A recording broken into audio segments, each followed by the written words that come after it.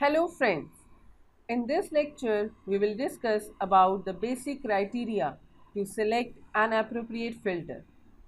We have examined 5 different approaches to remove noise or interference in a biomedical signal, and they are the synchronized, or we can say ensemble averaging of multiple realizations or copies of a signal, moving average filtering, frequency domain filtering, optimal or Wiener filtering, and adaptive filtering.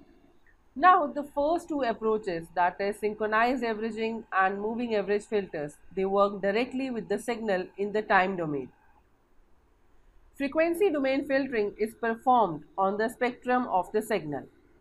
The impulse response of a filter designed in the frequency domain could be used to implement the filter in the time domain as an infinite impulse response, that is IER, or finite impulse response, that is FIR filter. The Wiener filter may be implemented either in the time domain as a transversal filter or in the frequency domain.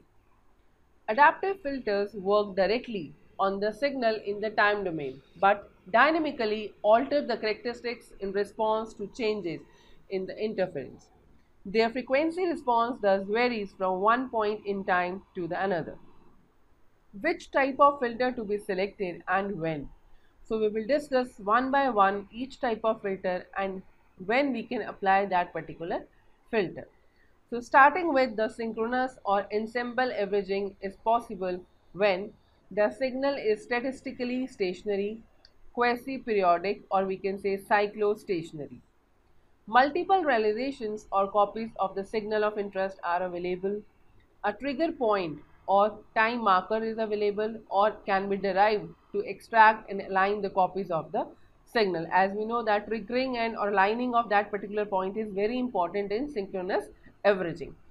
The noise is a stationary random process that is uncorrelated with the signal and has a zero mean, or we can say a particular known mean. Now, moving averaging is suitable when the signal is statistically stationary at least over the duration of the moving window. The noise is a zero mean random process which is again stationary at least over the duration of the moving window and is independent of the signal. The signal should be relatively slow, or we can say low frequency phenomena. It is fast, online, real-time filtering is required, then we can go for moving averaging filter. Now, frequency domain filtering is applicable when the signal is statistically stationary. The noise is a stationary random process that is statistically independent of the signal.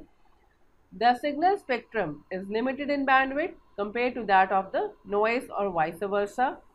Loss of information in the spectral band removed by the filter does not seriously affect the signal because it will involve some kind of loss of information.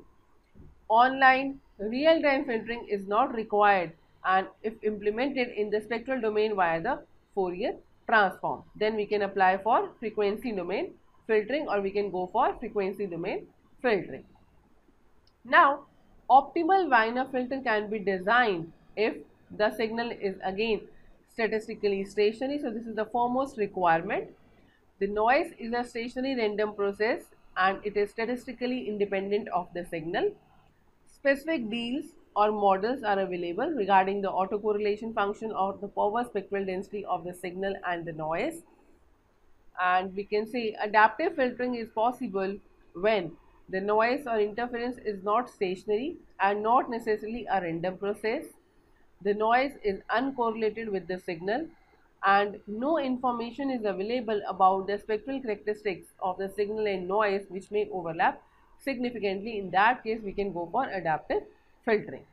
Also, a second source or recording site is available to obtain a reference signal, because we know in adaptive filtering we need a reference signal that is strongly correlated with the noise but uncorrelated with the signal. An adaptive filter acts as a fixed filter. When it acts as a fixed filter, when the signal and noise are stationary. An adaptive filter can also act as a notch or a comb filter when the interference is periodic. All of the above mentioned filters are applicable only when the noise is additive. So this is basically when we can say the noise is added into the signal. And if it is multiplication or kind of convolution we have studied, the techniques like homomorphic filtering may be used as a pre-processing step if signals combined with operations other than addition need to be separated. That we have already seen how we can apply homomorphic filtering. So this is all in this lecture, and again the reference for this is Rangaraj M. Rangayan book. Thank you so much.